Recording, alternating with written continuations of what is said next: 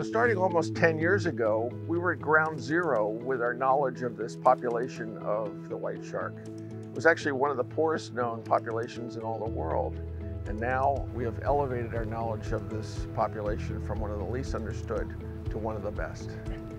In the Western North Atlantic White Shark Project, it has grown to the point where we now have 25 different projects. We do a very specific set of biological samples on these animals. We collect blood samples that go to multiple projects, muscle samples that go to multiple projects. We do an ultrasound that can inform many different aspects of the animal. We collect semen samples, which can tell us many different aspects of the animal.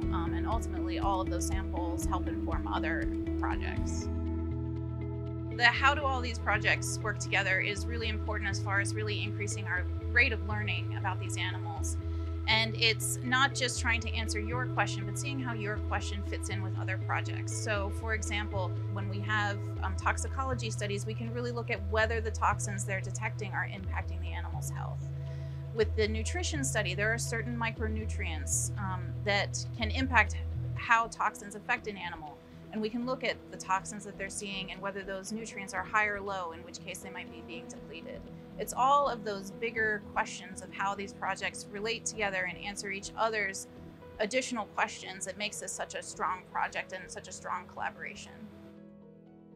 One of my roles here with OCEARCH is looking at movements and migration of these animals, using multiple forms of telemetry to better understand where they go, when they go there, and ultimately why they go there. And to truly understand the why, you need to know other aspects about their biology, and being able to understand a bit about their diet, the health of the animals, the reproductive status of the animals, which are all of these other projects, allow us to really expand the scope of the work that we do, not only with the movements and migration, but also better understanding the population as a whole. So it not only allows us to be much more efficient, but it also reveals insights that we wouldn't be able to really understand if we were only single focused on one particular thing. So this collaboration has brought together a lot of different researchers and a lot of different institutions.